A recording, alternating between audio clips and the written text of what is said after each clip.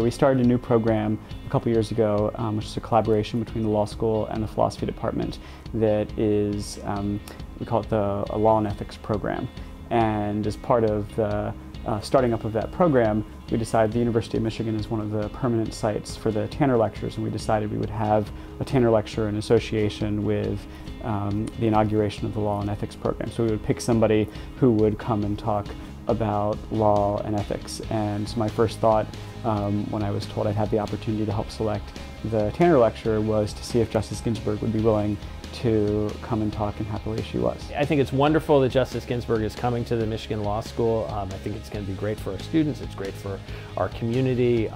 You know, we have such a great intellectual community here, and it's going to be great to engage with her. I love that so many of her former clerks are on this faculty. I think we have more former Ginsburg law clerks on this faculty than any law faculty in America. RBG is an amazing presence. She is so smart and so dedicated and so hardworking that it, you know, kind of sets an example to live up to for the rest of your career. And so that starts from the day you start clerking for her. A lot of people might think of her as a crusader in the law, and she was. But I think that underestimates the degree to which she is a cautious crusader. She's not turning things upside down, right, in pursuit of a vision. She sees the whole picture, and she sees the nuance, and she takes her steps very, very thoughtfully. So I have definitely been influenced by the way that she thinks about legal problems, and you know, I often will try and think, how might she approach this kind of question? I also just, you know, you spend a lot of time when you're clerking, you're writing for somebody else, and you're drafting things which, you know, she would always edit, and sometimes she would rewrite from the ground up.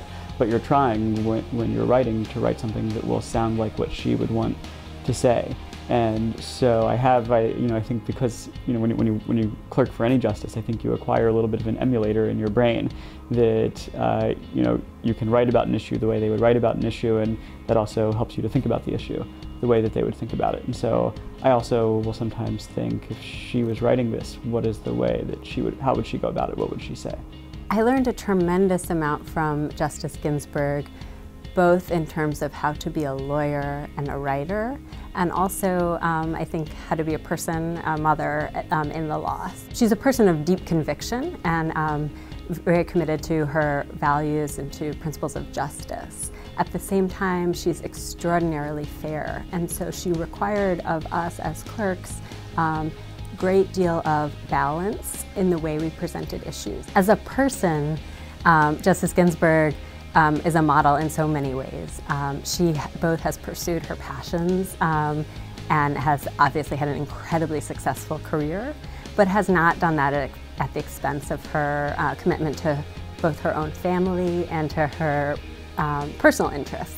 She's very much a lawyer's lawyer. She cares a good deal about deciding the issues that are in front of her and not other issues.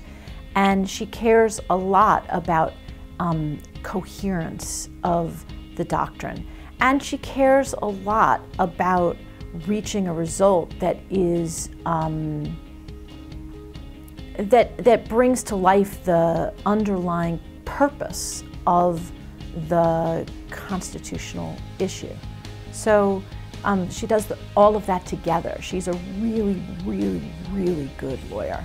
And so that's a really important thing. But at the same time, she's not a really good lawyer who doesn't care about what happens as a result of her jurisprudence. She cares about what happens as a result of the opinion she writes. Every Supreme Court justice is an important figure in American law, but there are only a subset of Supreme Court justices who are truly historical figures in American law, even apart from their service on the Supreme Court.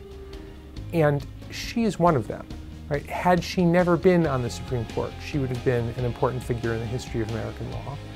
And that makes her, I think, so much more than a Supreme Court justice. Not that that wouldn't be enough.